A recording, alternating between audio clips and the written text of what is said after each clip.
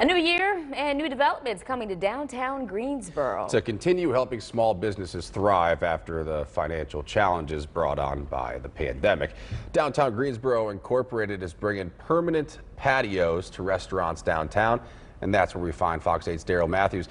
So Daryl, when can we expect to see these popping up?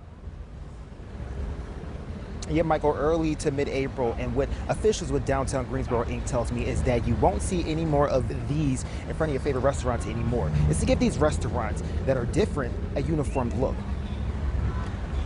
We're here to support our downtown businesses.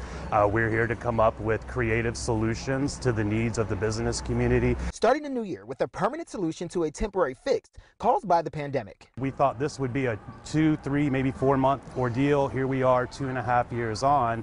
And so what DGI has done is, we've accepted that this is our new reality, that this is what the future looks like. The future of outdoor dining in downtown Greensboro, taking on a new uniform look with the new outdoor modular patio units.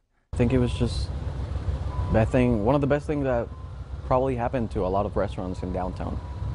So I think it was a great call. These are renderings of what the new permanent patios will look like. They take up the space of one parking spot and will sit with the flow of traffic. They're safe, but they're also very attractive, aesthetically pleasing to the eye. So again, it's just a no-brainer for us when we think about how do we continue to provide outdoor dining in a very busy and bustling downtown. Back in September of 2021, Greensboro City Council voted unanimously to continue the city's outdoor dining ordinance after capacity was restricted for restaurants.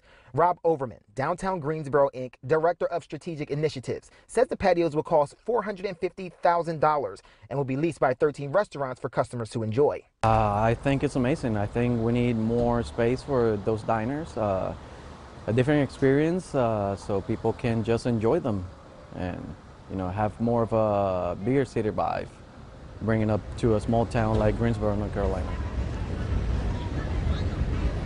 Yeah, people around here today tell me outdoor seating is the first go-to when the weather is nice, like it is today. So you can tell that the success of those patios will be a no-brainer. Overman tells me that he's placing the orders by this week and be sent out by next week. We're live in Greensboro. Daryl Matthews, Fox 8 News. They'll be great when the weather's mild. Daryl, thank you.